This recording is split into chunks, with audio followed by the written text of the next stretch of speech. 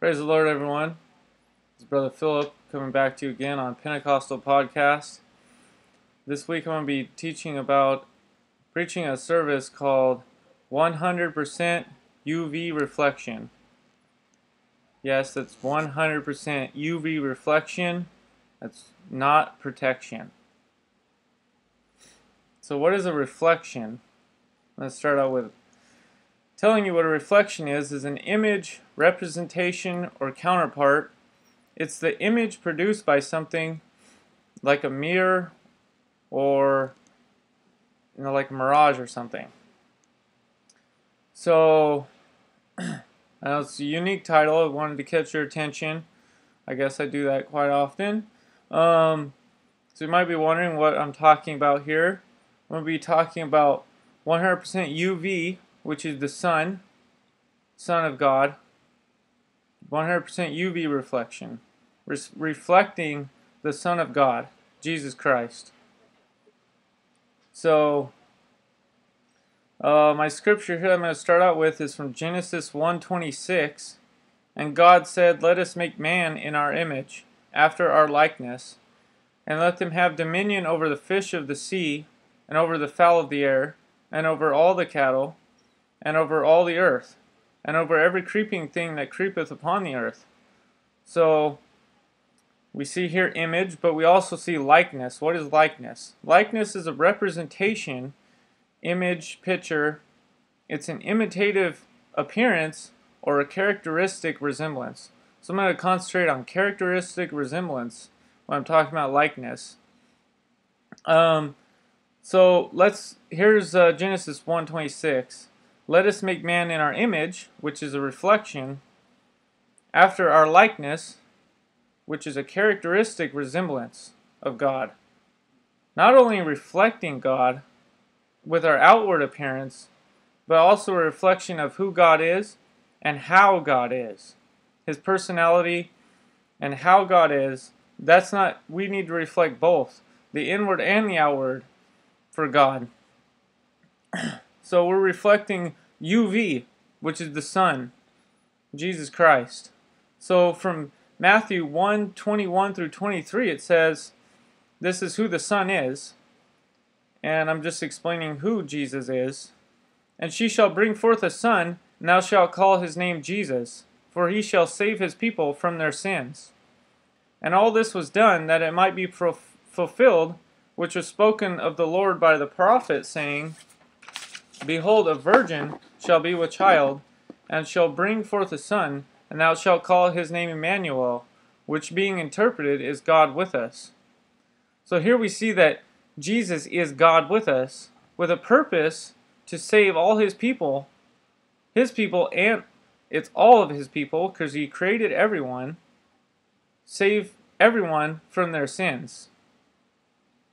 So Paul tells us in reference to Jesus in Colossians 1:15, who is the image of the invisible God, the firstborn of every creature. So we see that Jesus is the image of God. He is God. And in Colossians 2:9 it says, "For in him dwelleth all the fullness of the Godhead bodily." So we see that Jesus is God. I'm just describing who Jesus is here. So now that we see Jesus is God in the flesh, what are some characteristics we see from the life of Jesus that others need to see in us, that we need to reflect? So, hope to sinners. We need to be a hope to sinners. In Mark 2:17 it says, "When Jesus heard it, he saith unto them, They that are whole have no need of a physician, but they that are sick. I came not to call the righteous, but sinners to repentance." So that's what we have to do. We have to be reaching sinners for God. We have to be a hope and a light to them. We have to be a city set on a hill that cannot be hid. Jesus had compassion here in Matthew 14:14. "And Jesus went forth and saw a great multitude, and was moved with compassion toward them, and he healed their sick." In Mark 6:34 it says, "And Jesus, when he came out, saw much people, and was moved with compassion toward them, because they were as sheep not having a shepherd, and he began to teach them many things. So that's our duty. Our duty is the same as Jesus' duty. We got to go out and heal the sick. We got to teach them about God. Jesus had humility here in John 13:5. After that he poureth water into a basin, and he began to wash the disciples' feet, and to wipe them with the towel wherewith he was girded. He was God, and he could bend down and wash his disciples' feet as a symbol of something we should do. Directly after that verse it says, whatever example I gave you, give to others. Whatever I do, do to others. Become his children. This is something also we should do. In Matthew 19:13-14, it says, then there were brought unto him little children, that he should put their hands on them and pray. And the disciples rebuked them. But Jesus said, suffer little children, and forbid them not to come unto me, for of such is the kingdom of heaven.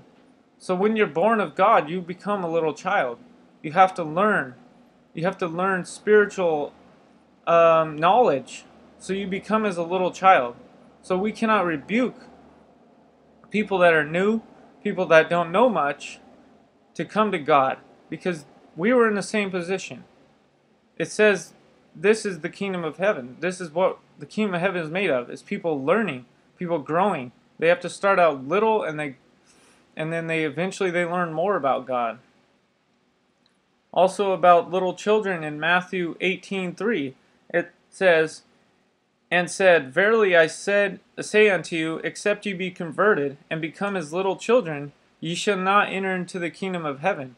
So it's pretty obvious that our mentality is to grow, is to start out. We have to start out from the very beginning again. Salvation is mentioned in Luke 19:10. For the Son of Man, Jesus, is come to seek and to save that which was lost. So that was his primary purpose, was to come here to seek and save the lost. He gave himself so that we can be saved. So we gotta tell people about salvation. We have to reflect it. So I could go on forever about the characteristics of Jesus Christ. But we have to reflect every single one of them. Whatever we find in the life of Jesus, we have to reflect. So here's one good summary I found of Jesus in Acts 10:38. It says, how God anointed Jesus of Nazareth with the Holy Ghost and with power, who went about doing good and healing all that were oppressed of the devil, for God was with him. So he went about doing good. That was his purpose as well. Doing good to others. Healing people, saving people, reaching out to their lives. And that's our job.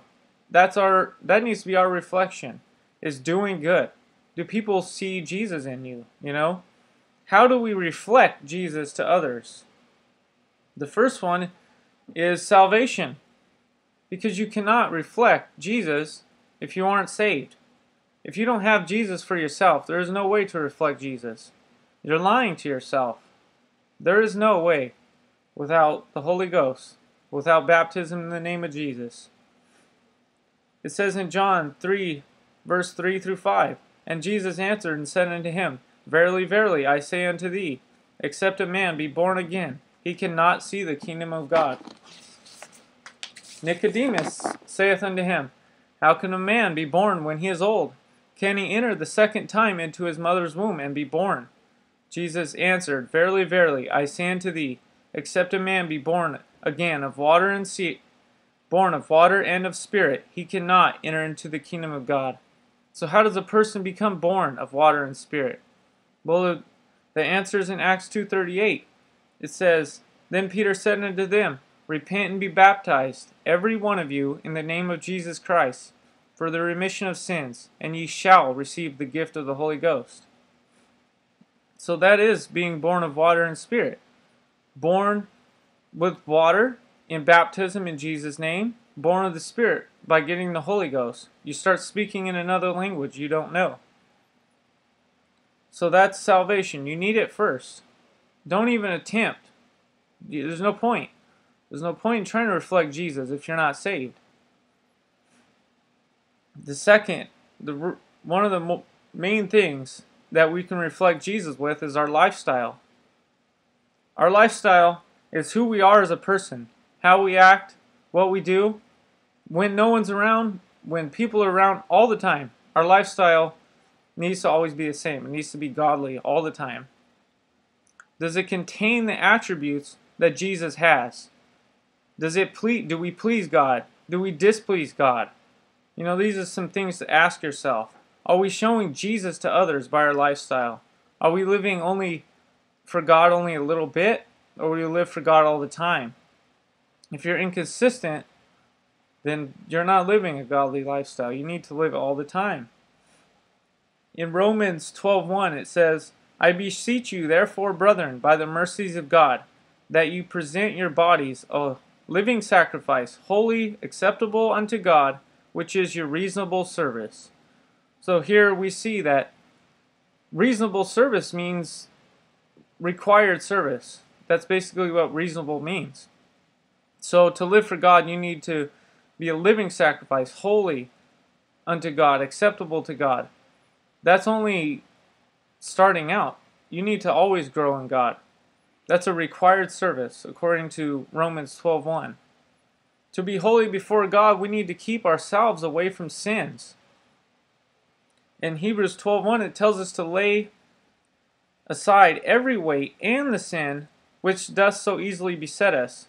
Beset here means attack or surround us. So if there's sins that are attacking you and surrounding you all the time, we need to lay aside those sins, and we need to turn to God, and we need to grow with God. Amen. Hallelujah. So I found just two really quick summaries of what sins are in the Bible. We see the 7 abominations found in Proverbs 6:16 through 19. It says, These 6 things doth the Lord hate, yea, 7 are an abomination unto him. A proud look, a lying tongue, hands that shed innocent blood, a heart that deviseth wicked imaginations, feet that be swift in running to mischief, a false witness that speaketh lies, and he that soweth discord among the brethren. These are things that God despises. God absolutely hates these things. I mean, he calls these an abomination. This is a level above just hatred. God despises these things with a passion. Another quick summary is the works of the flesh in Galatians 5:19 through 21. Now the works of the flesh are manifest, which are these: adultery, fornication, uncleanness, lasciviousness, idolatry, witchcraft, hatred, variance, emulations, wrath, strife, seditions, heresies, envyings, murders, drunkenness, revellings, and such like, of the which I tell you before, as I have told you in time past, that they which do such things shall not inherit the kingdom of God. So here we see in Galatians that if you're doing these things, if you're living in these sins, you're not gonna go to heaven. I mean, that's as plain as I can be. And you know, we cannot reflect these sins. People are not going to see Jesus when we reflect these things. We're just living just like somebody else, you know? We're living like every other person. So are you perfect? Of course you aren't. Of course you aren't. If you said you were perfect, you would be lying. I'm not perfect either. I'm working on it. But our goal is to be closer to God, is to be more like God. The more we live for God in our lives, the more we reject sins and show godly attributes to others, people will begin to see more of Jesus in us.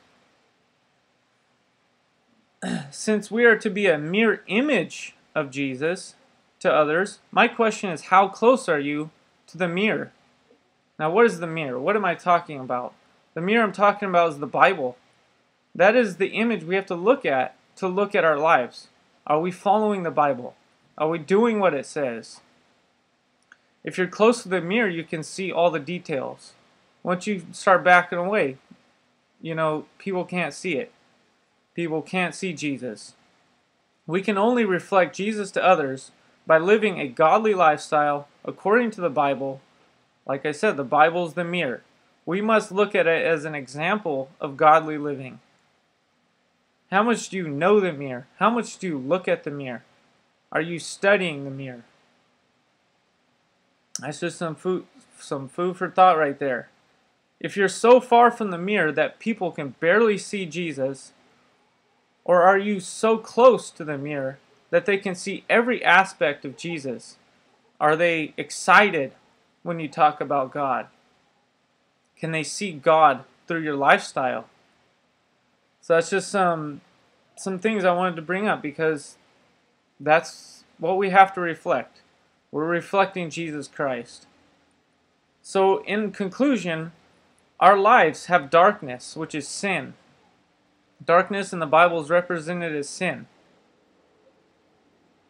In them, our lives have sin in them. But we have hope, because James 1:17 tells us that God has no shadow of turning. God has no shadow. God has no darkness. Shadows are created by darkness. They're created by an absence of light. 1 John 1:5 tells us that God is light, and in Him there is no darkness at all. God has no sin. There is no darkness. Our lives may have darkness. If we say that we have fellowship with Him and walk in darkness, we lie and do not the truth. But if we walk in the light, as He is in the light, we have fellowship one with another, and the blood of Jesus Christ, His Son, cleanses us from all sin. If we say that we have no sin, we deceive ourselves, and the truth is not in us. If we confess our sins, He is faithful and just to forgive us our sins and to cleanse us from all unrighteousness. And that there was, I'm just going to say it again, that there was John 1:5 through 9. He is faithful to forgive you of your sins, to get that darkness out of your life, because you got to be a mirror image of God. You have to be light to this world. The closer we are to the sun, UV, that's what I'm talking about. I'm talking about UV, the sun, Jesus Christ. The smaller our shadow is going to become. The more we're going to reflect Jesus Christ to others. So don't let your life grow a long shadow of sin by being in darkness all the time, by living in sin all the time. Let's have Jesus right over our head. If you ever notice in the middle of the day, the sun beats down right on top of you, and you have a very small shadow. We need to have Jesus Christ right over our head, and always in our thoughts, so we can effectively show Jesus Christ to others. I'm just hoping that, I'm really just hoping that this service touched you, and I'm really hoping that you can walk away from every sin and every weight and turn away from it so you can show Jesus Christ to others. You need to be an effective witness. You need to reflect Jesus in your lifestyle. You need to reflect Jesus every single day of your life. So I just pray I blessed you today, and that you will turn to God and you will turn away from sin. It says in the Bible, the wages of sin is death. We have to turn away. This is too close to the end of the world. We have to turn away. So just check us out on Facebook, like us on Facebook, subscribe on YouTube, Pentecostal Podcast, both of those. Find a local UPC church in your area, upci.org. All right, God bless.